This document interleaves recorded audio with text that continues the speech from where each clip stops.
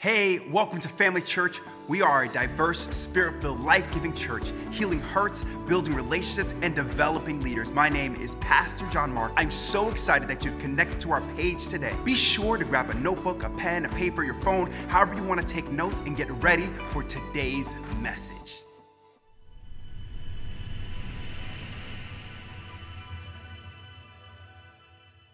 Amen. Happy New Year.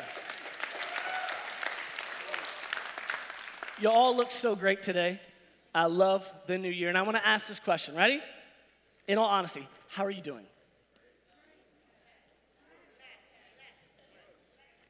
Isn't that a confusing question when someone asks that? It's so cliche. We do it all the time. It's almost what you ask people all the time. But let me ask you this question. Do you really care? When you say to somebody, hey man, how you doing? Do you actually care? Because I'm going to ask this, okay? Because it's a confusing question to me. You ask me, hey, man, how you doing? Do you have the time to stand here and have that conversation? Do you want to know all the things that are going on in my life right now? Do you want to know all the things that I'm doing and all the goals that I have set for 2022? I mean, do you really want to know that? Or are you just being polite, saying what normal people say, hey, man, how you doing? And really, you don't even hear their answer.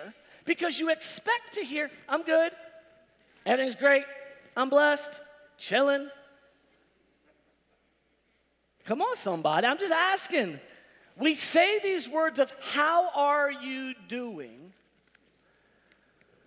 But are we actually standing there waiting to have this elongated conversation if they're not doing well? Are you ready to offer a solution and pray if someone says, this is actually the worst day of my entire life. I need help. We're starting a brand new series today called EMOJIONS. EMOJIONS, and it's a play off of the word emotions and emojis. EMOJIONS. We're actually going to play a game next week called Kahoot. So make sure you have your cell phone with you. We will put up a way to access it. It's going to be a fun, interactive way. I'm sorry if you're watching online. You will not be able to play because you are on a 2-minute delay. It just ain't going to work out that way. But next week we want to identify some of the emotions that we feel and we are experiencing. But I want you to understand something about emotions. Because you can pretty much see people's emotions all over their face. As hard as people try to hide it, you can see emotions. Even if they don't have a happy face or a negative face, you can almost sense their energy. They have a negative energy. Like the room just got dimmer because this person walked in. Or the room got lighter because this person walked in. I want you to understand this. God gave us emotions. Emotions are from God. Emotions are from God. How we use those emotions can sometimes look like the devil. Huh? But I want to take a few weeks here, and I want to go look at the emotions of Jesus through Scripture. And to see maybe if we can't interact with the world and others a little bit more like Christ. I was amazed to see that Jesus expressed 39 different emotions in the Gospels. 39 different types of emotions. I didn't even know there were 39 types of emotions, but Jesus demonstrated 39 types. And what I want to do today is start this series on emotions by looking at Jesus and seeing if maybe we can act more like him. Looking at what he feels toward us. And I believe that that can help us express healthy emotions toward others. Can anybody in here use help having better emotions? Yes? And then the other half are lying. Today we're going to look at Luke's gospel. And to give you a little bit of context, we're going to start in verse 11. Jesus had just finished preaching his famous sermon called Sermon on the Mount. Anybody ever heard that one before? He's just got done doing that. And in verse 11, it says this: soon after he had done this, Jesus went with his disciples to a village of Nain, and a large crowd followed him. A funeral procession was coming as he approached the village. And the young man who had died was a widow's only son. Say, only son. That's important. All right, that's important. She's a widow who only had one son. Okay, important fact. Let's follow this. And a large crowd followed from the village, was with her. When the Lord Jesus saw her, say, he saw her. He saw her. Have you ever wondered if God sees you? Have you ever wondered if God hears you? Have you ever wondered if God knows anything about your life, or if you're just doing this all by yourself? Have you ever questioned Christianity to say, man, am I even in the wrong belief system? Could I be absolutely wrong? Is there something else out there? Jesus saw her. And then here's the emotion. Ready? His heart overflowed with what? Compassion. His heart overflowed with compassion. I want you to understand this, that we see people sometimes and we may feel, aw. You may see a sick puppy dog on TV when they're trying to raise money for the ASPCA. Like, aw, somebody needs to give that dog a meal. I'm going to give $10. That's not the compassion that Jesus felt. That's not what this word means. We're going to discover what this word compassion means, what he felt, what his emotion was. Watch, it goes on to say, he looked at this woman and he said, don't cry. What do you mean don't cry? My husband's dead. My only son is now dead. What do you mean don't cry? And I don't think that he was telling her don't express emotion. I don't think that's what he was saying in that moment. I think what Jesus was saying in that moment is, if you knew what I knew, instead of me having to match your emotion, which he was doing, you would match my emotion. If you knew what was about to happen, you wouldn't be crying the way you are, you'd be rejoicing. If you knew who you just ran into, you wouldn't be crying. If you knew the hope of bumping into Jesus, you wouldn't be crying. Then he walked over to the coffin and he touched it, and the bearer stopped. Young man, Jesus says, I tell you, get up. And the dead boy sat up and began to talk, and Jesus gave him back to his mother. Luke says this, Luke goes on to tell us this: great fear swept the crowd, and they praised God, saying, a mighty prophet has risen among us, and God has visited his people today. The power of Jesus is expressed through sincere and deep compassion. He felt compassion. And let's visualize this if you can. Jesus walks up and there's a funeral procession. It's not like ours today. They weren't having cars and their lights on and traffic stops on. No, they have to walk this thing. All right, so it's a crowd of people walking, and they have this boy in they're calling it a coffin, but it's not like our coffins. It's a stretcher. It's a stretcher on wheels. So his body is out, maybe just a flat piece of wood. He's wrapped up. They're taking him somewhere. And we know from history that it's not uncommon for people who are mourning to hire professional mourners in this time. They would hire people to come cry and do something called wailing. And people would just scream and be hysterical, and they would have tambourines and noisemakers and just do this big demonstration of sorrow. We also know that he probably died within the day, because they didn't have embalming or anything like that. They would try to bury the body within a day or so. We don't know anything about this mom. We know that she's a grieving single mom.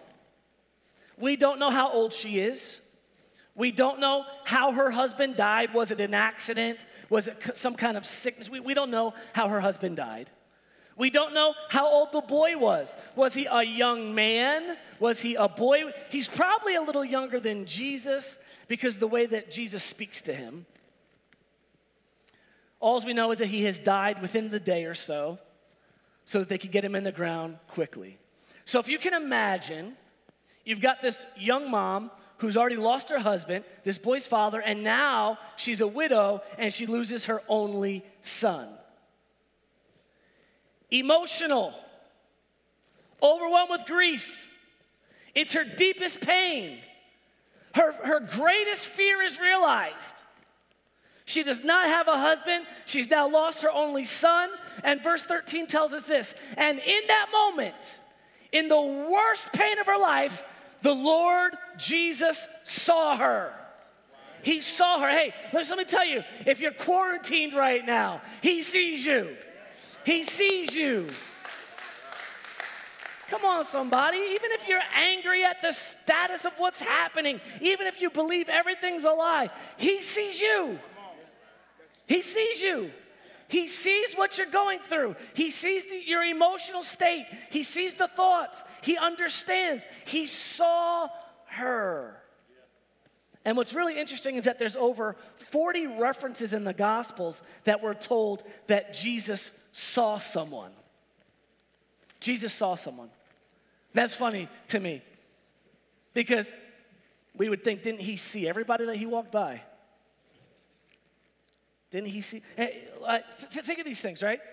Jesus is walking through a crowd, and he says to his disciples, who touched me? And his disciples says, how sayest thou, who toucheth thee? Everybody's touching you. He said, no, I felt virtue leave me. So a bunch of people touched him, but only one received a miracle, right? Jesus is seeing everybody, but he only saw 40, according to Scripture. There was 40 moments in which it was like something about this has caught my attention. He doesn't just see her with his eyes, but he notices her. You know, there's between seeing something and noticing it. You ever, come on, husbands and wives. Wives are going to say that their husbands can look but never see. Hey, honey, where's the toilet paper? It's right on the shelf of the thing. No, it's not. I don't see it. And your wife walks over there, opens the door, and it's right where she said it was. It's like, if it was a snake, it would have bit you. Have the ability to look but not see. And this wasn't one of those things like Jesus sees her. He looks on, and he doesn't just look, but he sees. And he doesn't just see, but he sees her. He doesn't just see death, but he sees her. He doesn't just see pain, he sees her grief. Come on. And he matches it. He takes his emotion and he matches it. He feels what she feels, and his compassion matches her grief. Come on. And the Lord saw her carrying her only son to a grave. Could this not be a type and shadow of what would happen to Jesus pretty soon? That the only Son of God would be carried to a grave to be buried. And I think what Jesus was trying to say to this mom when he said, don't cry, is your son's story is a lot like my story. Wow. I'm going to show you in your son's life what's going to happen in my life. Yeah, that's good. Come on, Pastor. So I began to think, what emotion did Jesus feel when he saw someone in deep, profound pain? What Jesus felt is the very same thing that he feels whenever you're hurting. If there's someone watching online that you've been dealing with depression so bad that you can't even leave your house, I'm telling you that the heart of God hurts when you hurt. That he knows what you're experiencing. Whenever you're praying and you're praying because your child is making crazy decisions and you're aching and hoping and believing that your child will be okay, Jesus feels the very same things that you're feeling when you're hurting. And the exact same way that he feels the pain for this woman. And when the Lord saw her, say he saw her.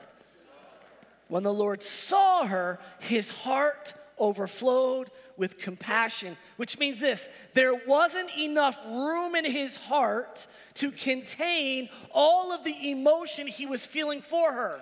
If it overflowed, It means his heart was full to capacity. And I want to take a moment and explain this to you. This word compassion is the Greek word splagna. Say splagna. It's pretty fun to say, right? S-P-L-A-G-N-A, splagna.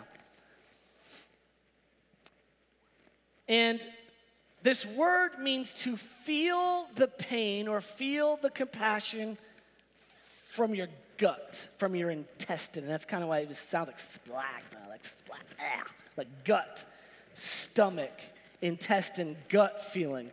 And there's no stronger word in the Greek language to represent this depth of compassion. So, run a scenario with me, and I like to do this. Close your eyes for a second. I'm not going to do anything weird. You're driving down the highway, and you see a car accident. And it's a bad one. You could tell people are hurt pretty bad. The cars are wrecked. The closer you approach, you see EMS workers performing CPR on one of the people laying on the side of the road. There's multiple bodies, but they're performing CPR on one. And your heart hurts like, dear God, Lord, help them. Lord, send your ministering angels. Intervene on their behalf. Heal them, Lord. I pray life over them. So you feel this. The closer you get, you recognize one of those vehicles. It's one of your family members' vehicles. And the closer you get, you realize that the one they're performing CPR on is a close loved one. It changed, didn't it? You can open your eyes. It changed, didn't it? Knowing that it was just somebody and you're going to do a Christian drive-by, Lord bless them, versus recognizing it's your child, it's your spouse, it's your parent, it's an aunt, it changes things. It changes things. It goes from, oh Lord, to, oh my God! Splagna. Splagna. The deepest form of pain and compassion that you can feel. It's the depths. It's hurting from the gut, from the inside. It's when the Bible says that there's groanings that cannot be uttered, the Bible says. That's what this compassion is. I'm hurting because you're hurting. I'm recognizing where you are today. Listen, I want to tell you something today. This might be your first new year without a loved one, and you're hurting. I'm telling you, Jesus understands where you are. He's hurting with you. You may be fearful. Not another year of this same thing. I'm so tired of it. Jesus understands. He did 3 years of ministry where he kept fighting the same idiots over and over and over again. He says, God, is this ever going to change? Am I ever going to make things better? Jesus noticed, and he felt in his bowels, in his gut, and he cared. I don't know who needs to hear this today, but Jesus knows what you're going through, and beyond knowing, he cares about you more than you could ever imagine. He cares about you more than you could ever imagine. He sees your pain. He hears your heart. He hears your cries. He knows that you may feel desperate. He knows that you can't catch your breath. He knows that there's somebody right now who's watching us and you're concerned because you've got some kind of diagnosis or you tested positive. I'm telling you, he's there with you. He's there with you. When your heart is pounding and you feel anxiety and you can barely find that breath, he knows and sees you. When you don't know if you're going to be laid off or find your next job, when you feel anxious about that, when you feel frustrated, the Lord sees, he notices, and he cares. If you're angry about politics, he understands. He stood before Pilate. He knows what it's like. Jesus sees this grieving mom. He hurts with her and he grieves for her. Then verse 13, he says, don't cry. Don't cry. He walks over to this coffin, it says, and he touches it. Now we have to understand this for a moment. He touches this, and it's shocking. It's shocking. Everything stops.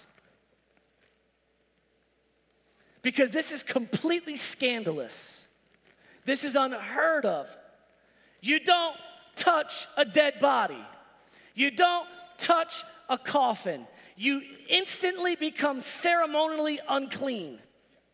You then have to go through a cleansing process because you have touched a dead body. You're done. Like, it's scandalous. It's this gasp.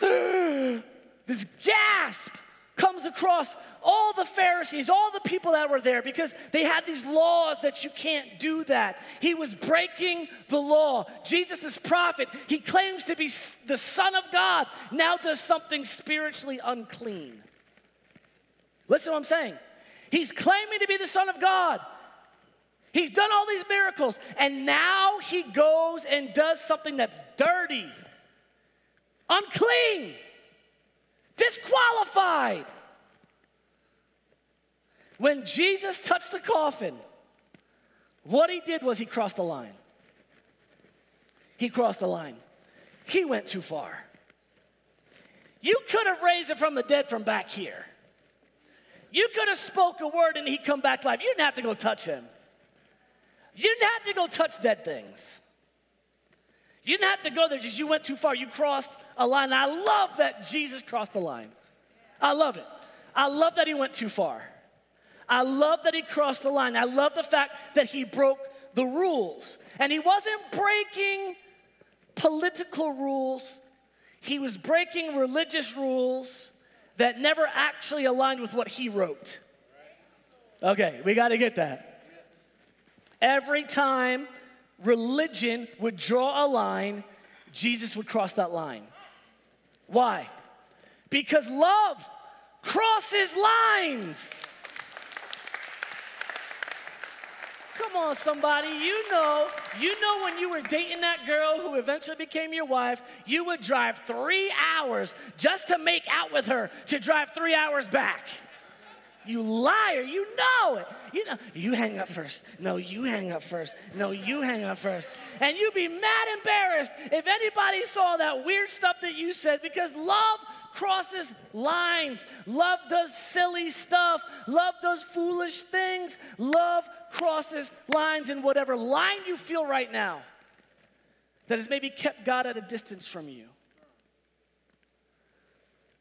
Whatever line you've drawn, because maybe you don't know where God stands and how much he loves you. I want you to know this, that Jesus wants to cross the line today. He wants to cross the line that you've drawn. You see, what distorted religion does, and religiosity and legalism, is it draws all these lines to make it hard for people to get to God. It should not be hard to get to God. It should not be hard to get to God. And the tragedy is that the very thing that have kept some people away from God is the thing that he says, I want to heal that. I want to heal that. I want to be in that moment and in that experience with you. Jesus didn't want any lines. He didn't want any external rules to keep people from experiencing him, his love and his grace, his power. And that's why here at Family Church, we don't draw lines to keep people out. We're not sitting here drawing lines to keep people out. We're saying, listen. The church that wants to say you have to obtain a certain place of spirituality before God can accept you, just think about this for a second, actually is saying we want more people to go to hell than to go to heaven. The only stumbling block there needs to be is Jesus Christ and him crucified. What are you going to do with the fact that the only Son of God gave his life for you that you might have eternal life? Accept it or not. That's the only stumbling block. That's it. Now, after I accept Jesus Christ as my Lord and Savior, I'm kind of signing up to let my life represent that. We want to see that. We want to see fruit. We want to see improved life. And that's what this sermon series is about. I'm telling you this, you will not be and you cannot be spiritually healthy and be an emotional train wreck. Ooh. I've grown up in church where people thought they were so spiritual, but their emotions were a wreck. Come on, listen, can I just be facetious for a minute? Do you really think God wants you crying every worship service? Oh, God, it's just so good. Get your emotions under control. Let the joy of the Lord be your strength. What are you crying about? Listen, there are times that we cry. There's times that we do cry. There's times that we do experience pains and regrets and sorrows, and we bring that to the Lord. But dear God, if my wife cried every time I made out with her, I'd be out. I can't do this. This is horrible. This is horrible. Give me a giggle. Give me a laugh every now and then. Like, let's have some fun. You hear what I'm saying, somebody? So Jesus ignores the religious policies and he touches the coffin. He might perhaps have even touched the boy's body, we don't know, but there was no boundaries and no rules that could keep Jesus from touching his life. I'm telling you right now, there's no rule or regulation that can keep Jesus from touching your life today. There's nothing that's going to keep him out. Come on. And just as the crowd gasped, I love this. Just as the crowd gasped, I can't believe he did it, there was an even bigger gasp. As Jesus touches this boy's body, this boy gasps. As life comes back into his body, as breath comes into his lungs, he gasps. He sits up and he begins to speak to Jesus. I want to tell you this, whatever feels dead in your life today, maybe even you thought you were going to have some great goals for 22, and because of the way the year's already started out, you've already, it's going to be another 21. Don't let those dead words come out your mouth. That's death, man. That's a false prophecy. I'm telling you right now, it's a false prophecy. I render those words powerless. 22, best year of your life. 22, best year of your life. Man, if you speak doubt, you speak unbelief, you're creating limiting beliefs. You're creating negative emotion. Jesus wants to touch your life. He brings dead things back to life. Just one touch, just one moment, just one word, just one moment of faith brings things back to life again. And it's almost impossible to describe what Jesus did for this widow. You got to understand the times that they were in. If a woman's husband died, then her firstborn son had to take care of her. They couldn't work. Now her only son is dead. There's no one to provide for her. So she's now either condemned to a life of begging, that's option one, or option two, she's condemned to selling her body to do unthinkable things. Those are her two options in this culture and in this time. So you can understand, beside the fact of her devastated and gut-wrenching grief for the loss of her son, her life is over. She is in absolute despair. So you can't even understand what Jesus does for her by bringing her son back to life. He doesn't just bring love back into her life, but he brings provision back into her life. He brings finances back into her life. He brings security back into her life with one touch. One touch. He does all of this. And it's my prayer today that someone who feels anxious, someone who feels afraid, someone who feels bitter or irritated or agitated, you're always on guard, someone who feels unsettled, that this morning, the first Sunday of 22, you would not accept defeat. You would not accept a negative report. You would not accept this life that you think you're seeing in front of you for another year, but you would have eyes to see. You would hear the Lord Jesus say to you this morning, don't cry. Don't cry. Because if you see what I see, if you hear what I hear, if you knew what I knew about what I wanted to do in your life this year, You wouldn't be devastated. You wouldn't be depressed. You wouldn't be saddened. You'd have a hope. You'd know my plan. You'd pursue it. I want to encourage you this week, take an hour at some point this week and get completely silent. Drive your car somewhere, go to an overlook, get completely away from everybody where you can get alone with God. Do not turn on worship. Don't turn anything on. And with the purest intentions and the purest heart, say, Lord, I'm here. The next 60 minutes are yours. What would you like to do in my life this year? And don't think about anything else. Don't try to make something up. Get a notebook out. Don't even have your phone. Don't type it in your phone. Get a piece of paper out so you get no distraction. I'm going to go even further on this because I'm feeling this moment. Maybe you don't even know how to do that yet because you need to hear this first. In that silent moment, Lord, I'm here. Ask him this, do you love me? Because until you hear and know that God loves you, you won't have the confidence to ask the next question. What would you like to do in my life this year? And what he speaks to you, write it down and let it be part of the goals that you set for 22. Now, how are we going to make these things? Lord, how do I partner with you to make these goals happen?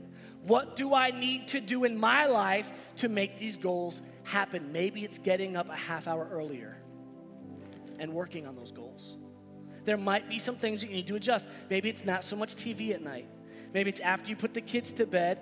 It's not TV, we're going to read. Whatever it is, how am I going to partner with you, God, to accomplish things? And I'm telling you right now that he wants to bring dead things back to life again. He wants to bring dreams and hopes back to life in your reality this year. And listen, this isn't a fluff sermon. I could preach a fluff sermon, trust me. This is more a prophetic sermon. This is one of those things where as a spiritual leader, I'm taking charge on a quest and saying, we're clearing and forging some new ground. Hear the voice of your God as you follow Joshua, as you follow Jeremiah, as you followed Moses, as you followed Abraham. Follow the word of the Lord. Judge it. Judge the word. Not the presenter of it. Judge the word. Does this bear witness with what God wants to do in your life this year? And if it does, then we need to move. We need to make some moves. We need to move forward in the kingdom calling that God has placed in our lives. Father, we come to you today. And Lord, I pray that you would have touched the hearts of your people. That you would have reminded us who you are in our generation. That you're writing scripture even now as to what you want to do in this generation. So God, here we are, send us. Speak to our hearts, lead us. Give us wisdom beyond our years and let us walk in an anointing that the world has not seen in decades. Help us to see the way you see, hear the way you hear, operate the way that you operate. Lord, whatever it is in our lives that needs to move in order to make more room for your overflow, I pray that we would do those things. Help us to consistently and persistently chase after the dreams and the visions and the goals that you've laid before us. Lord, I pray today that if there's any hurting among us, if there's any hurting online, that the peace that surpasses all understanding would overtake their heart and their mind today, that they would be in perfect peace, whose mind is stayed on you. We thank you, Lord, today for your healing power sweeping through this land. Fear has no place in our lives, but hope, faith, and trust in you. Help us to have wisdom. Help us to apply the things that we know, that we can follow after you. In Jesus' name, amen. If you're here today and you need prayer for any reason, we will have prayer team members available for you.